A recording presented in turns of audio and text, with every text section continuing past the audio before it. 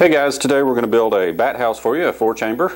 I think we've got one of these on video before, I'm not sure, but some people just seem to like to watch me build bat houses. I get emails saying, are you going to build any more bat houses?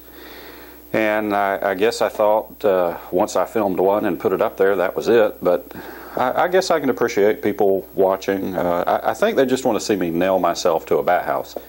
And if we don't do more videos building bat houses, there's a very slim chance of you catching that. Don't want to nail myself to one, but you know, you do woodworking, you're bound to get nicked every now and then, but I do have all my fingers and all my toes too. Of course, I wouldn't recommend running a table saw with your feet, but I guess I could drop a chisel or something, but I haven't done that. So let's put this house together. Again, this is a 4-chamber. Talk to you about what I'm doing as I go. We take our sides here and I fold them over. What this does is it tells me where the adhesive caulk is going to be applied. Running a little low here, going to have to change the tube in a minute. But at more than $5 a tube, I use every last ounce of it. There we go.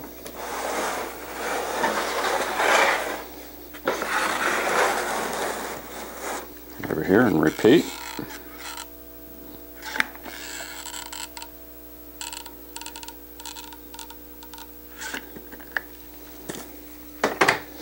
Now I put the bead generally a little closer to the inside than the outside. And if we get squeeze out, it typically happens on the inside of the bat house, but that's not an issue. And I use 18 gauge, yeah, right, brad nails to secure the side in place. And these temporarily hold the side in place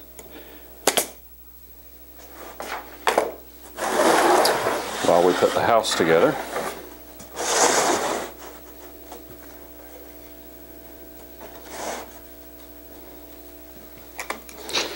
And I put the side of the house just a little bit down, just a 1/16 of an inch or so down from the dado here, and that allows the roof to fold over a little bit easier when we're installing it.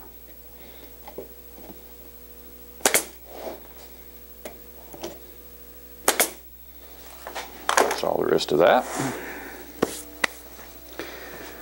We go to our handy dandy wall of parts.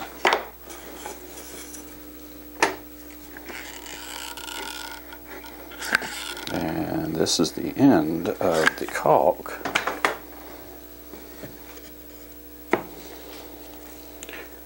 And 1 inch is a little long, so I toenail these in.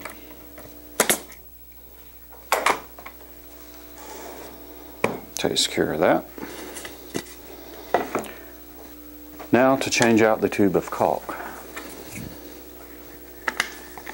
Let's see if I can do this. You're supposed to change it out like you do a loaded one of those guns in a video game, right? You just tilt the gun down, bring it back up, and it's fully loaded. It works. Wow. Huh. Do that more often. That'll save a bunch of time.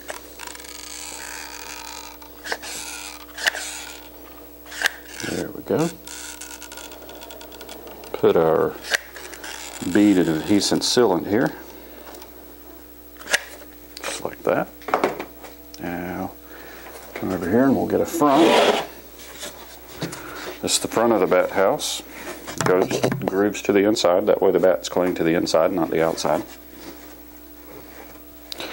Wouldn't want them to get confused.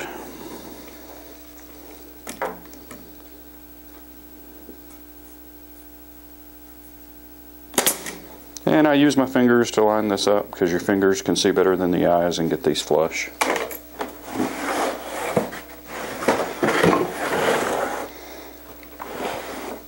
Go ahead and secure the top first. Get it flush. A little easier to move around that way. Now I pull the bottom into line. Nail it.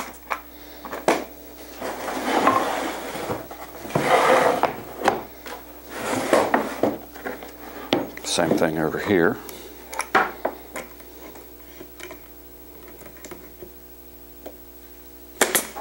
There we go. Take care of that. Now we have to put our roof brace inside here. A little bit of adhesive on it.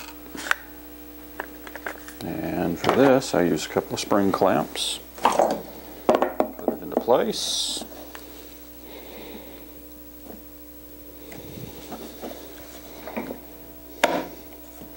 And those will hold it long enough to get the screws in. Now we pre-drill. You do have to pre-drill. If you don't pre-drill, you will split the sides.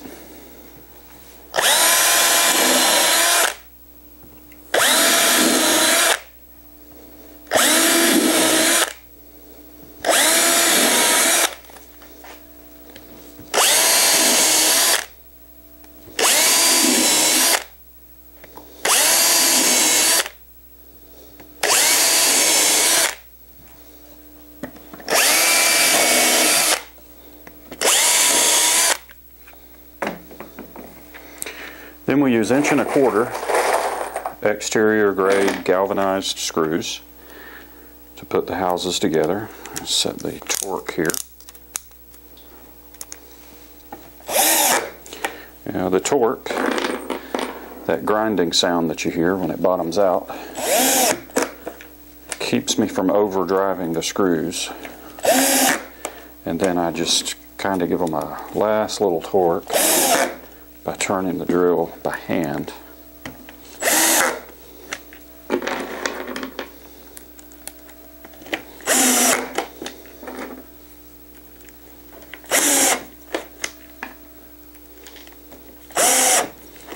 Just like that. Now for the front roof brace, I use 1 inch exterior screws, and I cut just the tip of it off here. Basically, I can't find any 7/8 inch. I found some 3/4, but they're just not long enough. So when I put these in, because 1/2 inch material is not quite 1/2 inch, the tip of it just barely pokes through, and we wouldn't want the bats to get injured on that. So what I do is I just snip that point right off, and without that sharp point, we don't have a problem anymore. And I need to take these points that I snipped off and throw them in the trash so that we don't pick them up again later. There we go.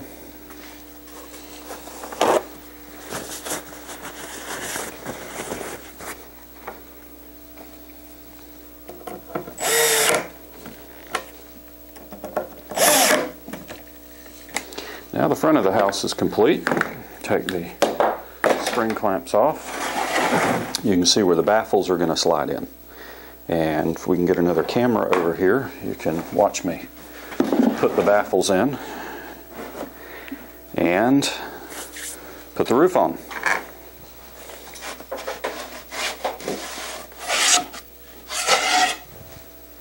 We've got our baffles here. Hopefully they're going to slide in okay. We've had a little trouble with consistency on material thickness. Sometimes we get our 3/8 inch material or 11/32, and it comes in thicker than it should be, and it makes it hard to slide in. Sometimes we get it and it's even thinner than it should be. But I don't know what we can do about that other than just cope with it when it happens. And what happens here, we take these baffles and they slide in. Looks like it's going to go.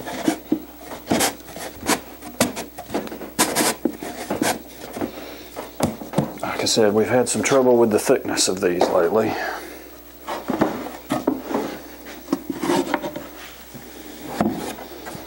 And if I increase the size of the slot in the sides, then inevitably all of these come back too thin.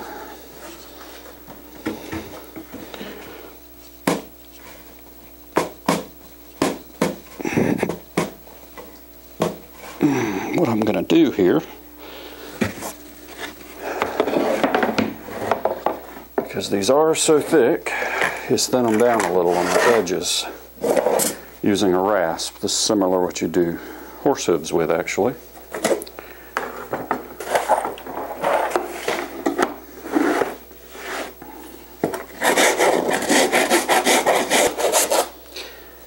And if anyone from Georgia Pacific is watching, it would be really, really nice if we could get material with a little bit more consistent thickness.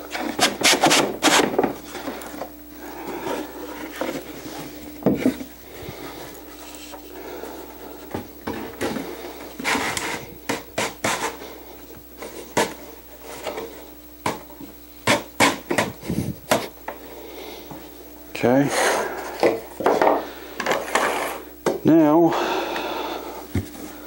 let's go ahead and put the screws in the back while I have it here before we put the roof on.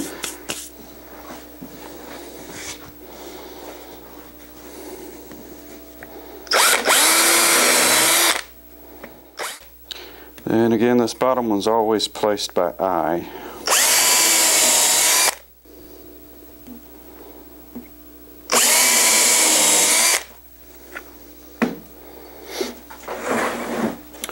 We use the same 1 1/4 inch screws on the back.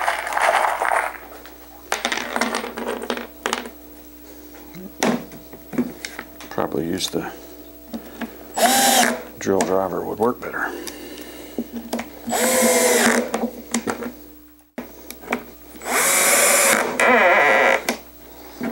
There we go. Now, finish getting this roof on.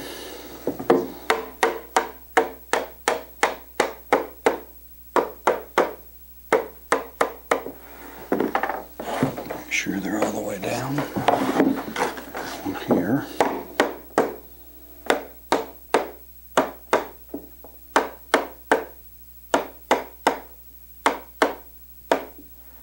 Okay. And you can see in the top here, there is some space that will be left over, and that's why we call this a nursery house, is this little bit of space when the roof actually goes on. This little bit of space here, though it doesn't seem like much, is actually a huge area for the bats to crawl into, and the female bats can deliver pups here and let the pups hang out during the day, stay warm, and at night when the bats leave they'll be able to cluster together up here and stay warm. Now we'll put the roof on. Of course, we seal it completely.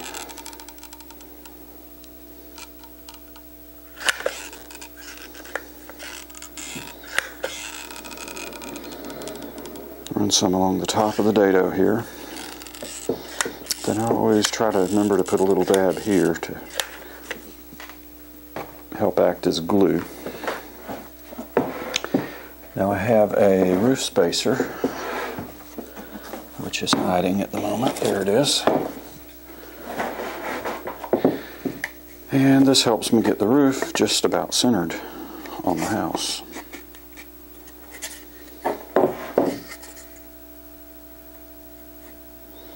Just stand it up in the dado and then fold it forward till it's against the house body. Then I take a screw, or a nail, tack it in place. And now that it's nailed, we can add the 3 screws to the top here. What we'll do is we'll pre-drill.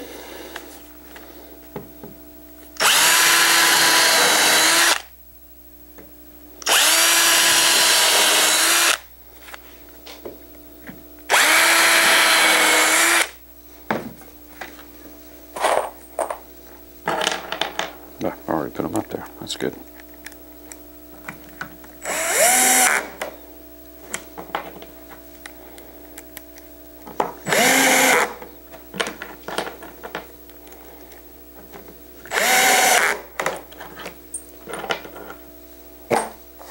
Okay.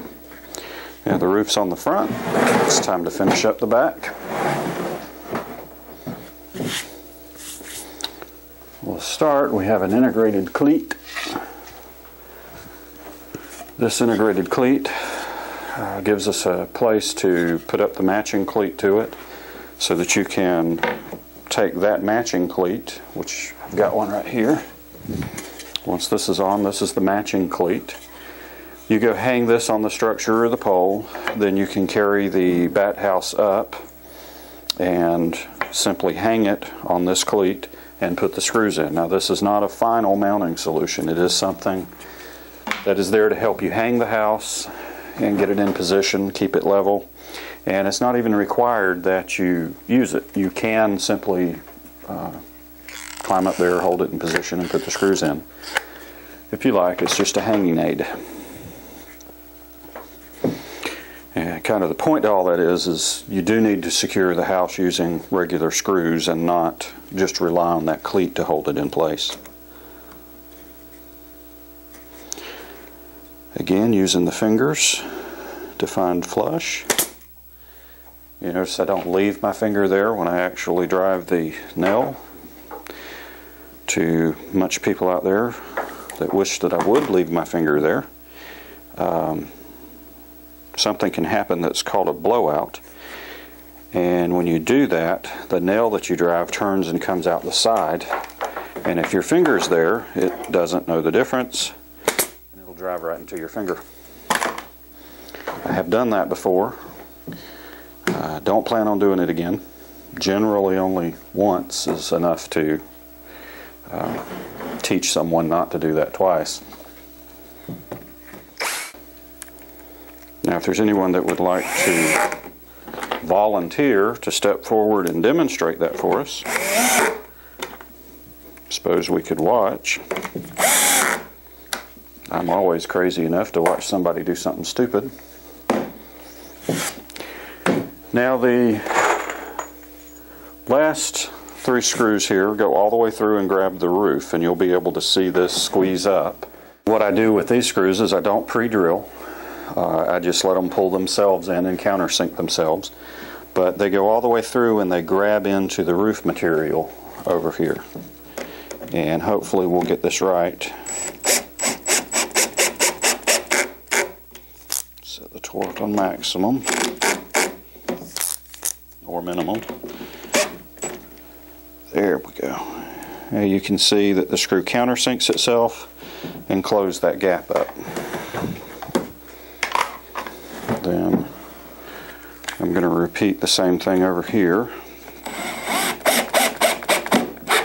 There we go. The middle one. And there we have it. That house is finished. From here it'll get cleaned up and ready for paint. I got a little bit of caulk I need to wipe off of it here. And it will be ready to be painted.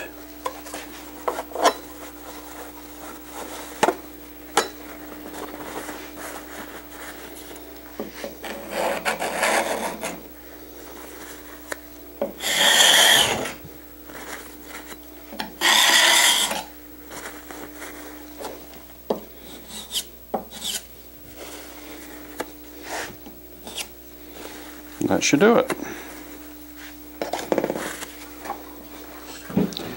Okay. 4-chamber house, finished and ready to paint. If you got any questions, let us know.